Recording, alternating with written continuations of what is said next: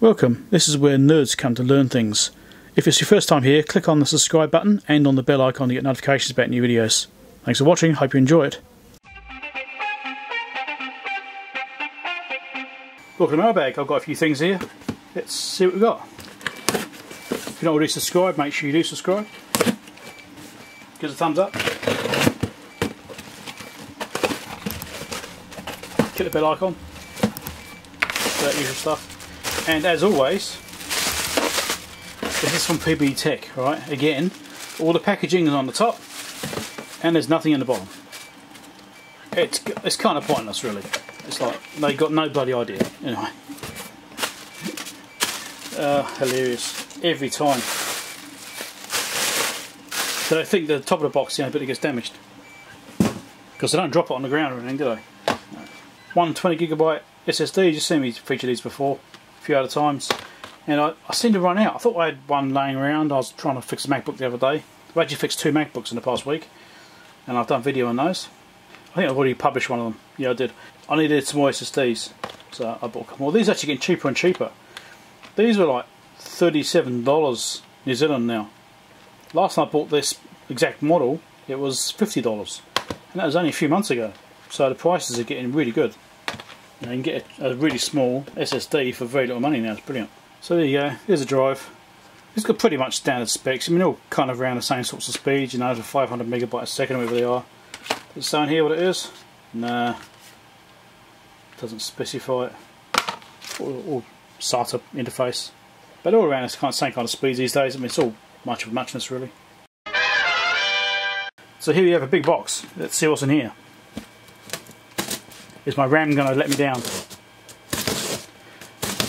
Do I need more RAM? No, I've done it. Where's the centre of the box? There.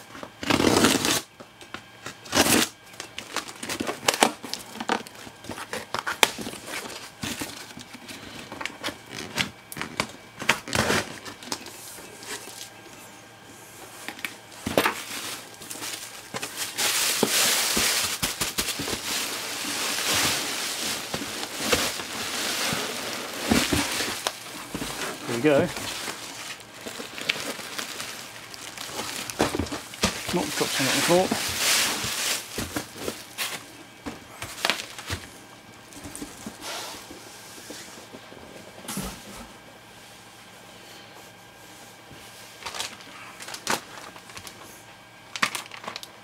Nice, just power cord, which is no good to me anyway because I'm not in that country.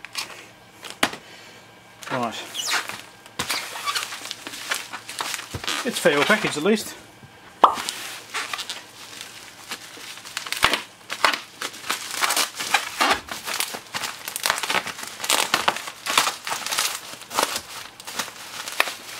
So when I buy stuff on eBay, I always say to them, make sure you wrap it thoroughly to protect it. So the question is, was this all that the seller did before he went to Pitney Bowes, who sent it to me over, because they go to repackage usually? Or did they do better than this? Because if this is all they did, that's not really adequate. Always specify, package it really well every time I buy something. Because people just don't know how to package stuff. It's incredible.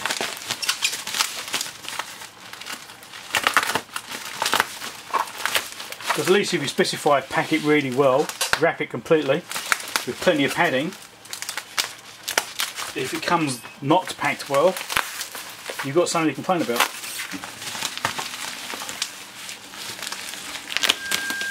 When I'm buying better gear which are potentially worth $1,000, then I want it to be protected well. This isn't worth that much. I bought some cheaper stuff recently.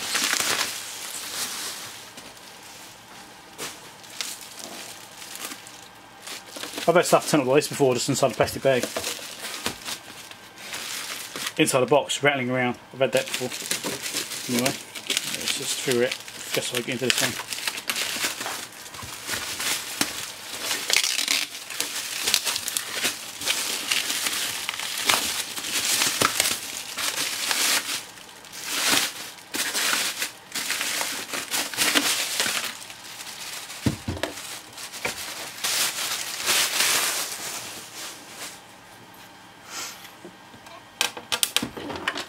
So the panel fell off.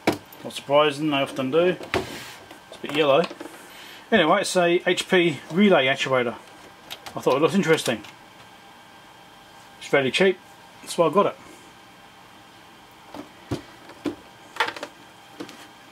It's got the feet on it, but again it's got no locking pins, see? No locking pins. So now you can actually see how these feet work.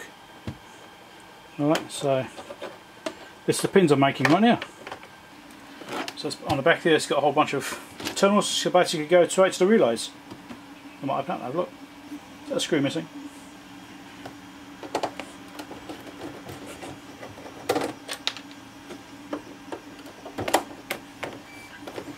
It probably has a voltage selection inside as well.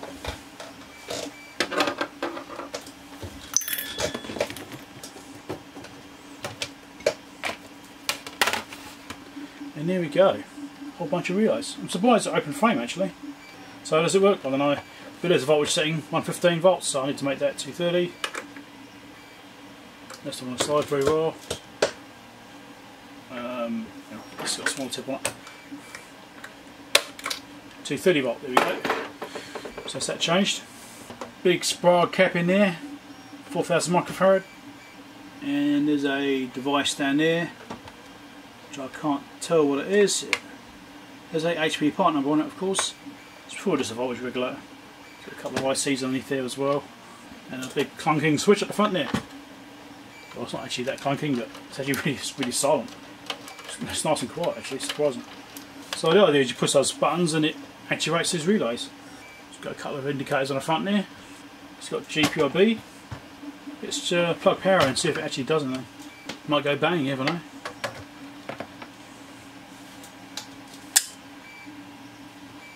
Oh, something's energised.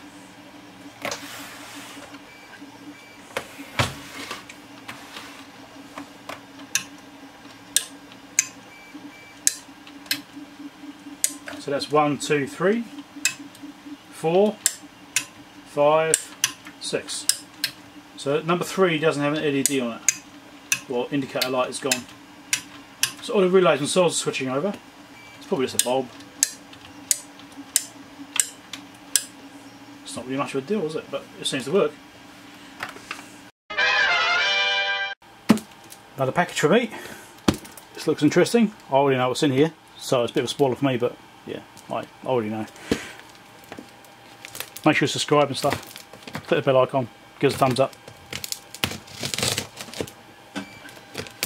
All the usual stuff. I think my RAM's starting to let me down.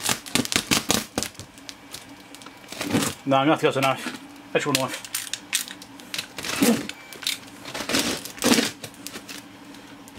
Although it's not much more, it's not much sharper than the RAM. Right.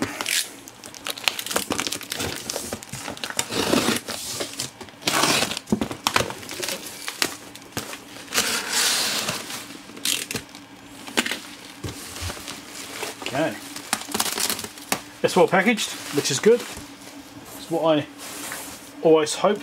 I think I purchased from the same person before, and they packaged it really well then as well. So I've been very happy with their packaging. They're pretty thorough.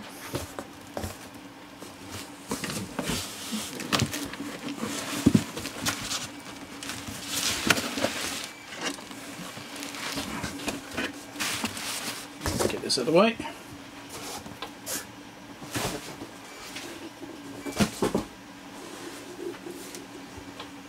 It's back. Something floating around inside. So I'm definitely going to have to open it up to see what's going on. Now this may look familiar, but it may not. Look, we have some damage here. That's probably what's floating around. Front panel was smashed.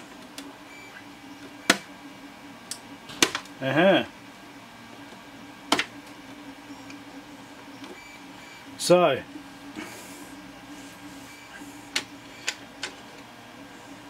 that's not a good sign.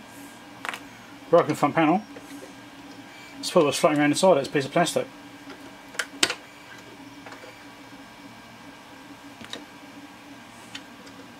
Oh dear. I'm probably glue it back together along with bits of there. Does that mean it's had a frontal impact whilst it's been shipped? Even though it's packed quite well, you had a lot of padding on the front there to protect the front panel.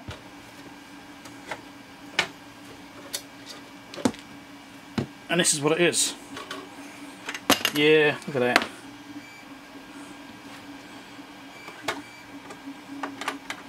That was not like that in the picture. It's been broken in shipping, despite the good packaging. Yeah, that whole front panel was knackered.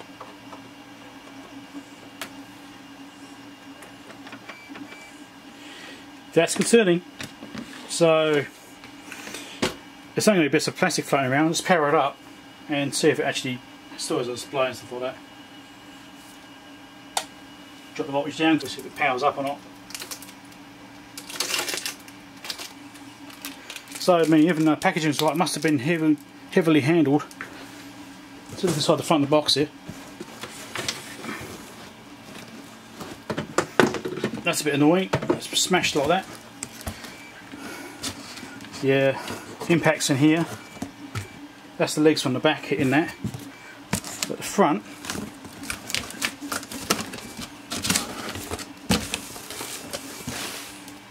I don't know, there's no signs of impact on the inside of the box. But it did have this other padding in there. So I don't know. I guess it's been roughly treated, it's probably been thrown. Which is why I always say pack things really well. Oh well. I guess we've got a jigsaw puzzle of plastic pieces to sort out. If I glue it back together, it'll be alright. But yeah, I might be able to, I'll probably get another front panel for it. But it's a shame because now it's going to increase the cost and I probably won't make any money on it. Okay, put power in. Got it set to 100 volts. See what will power up. Well, the display's not broken or something. Okay. Output is working.